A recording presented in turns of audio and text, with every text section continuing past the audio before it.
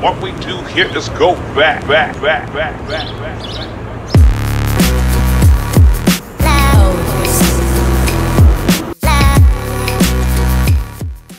So here's the entrance of CyberCityComix.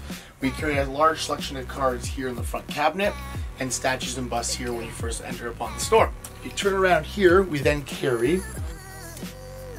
Over here is our new release shelf. This section holds 84 titles, up to 110 of these racks along the bottom of every week's new releases. In the corner over here is where we put our new manga and new graphic novels. So over here is our wall of pops.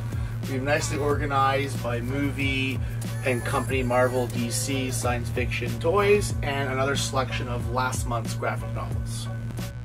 This next section here, we put in a few years ago, is the wall of graphic novels. I think it looks really awesome. It goes from Marvel to DC, Dark Horse, Image, IDW, and it gives you a nice wide area to kind of look at what you want to find.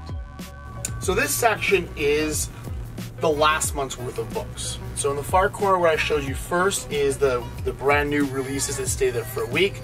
This whole long wall here is all the last month's worth of books and our highlighted graphic novels. The next side of the store is where we store all our hardcovers, our brand new toys, Pops, McFarlane, Funko. On the back wall we keep the nicer statues and anime PVC stuff, and it leads into the cash area. So this is the brains of the store. We have a Diamond RMS system here that keeps track of all our pulls and store inventory. More statue selection in the back wall here, and it allows you to see the whole entire store from standing in this one little section. So this is the last shot of the store. I love the layout of our store since it's a very nice square. You can stand pretty much where I'm standing now and turn 360, and there's product everywhere you can look. I do like the fact when you come up our stairs to the store that the kids section is here at a nice ground level for kids to kind of see as they enter the store, because getting kids into comics is something very important to keep this industry alive. I think that's very important for the future of comics. Thank you for viewing the video, and I hope you can visit the store one day.